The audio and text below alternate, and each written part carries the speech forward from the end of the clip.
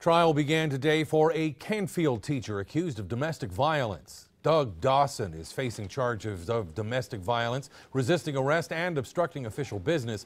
The jury in that case was seated this morning. The incident happened back on Thanksgiving Day at his house. Dawson was a teacher at the Canfield Village Middle School.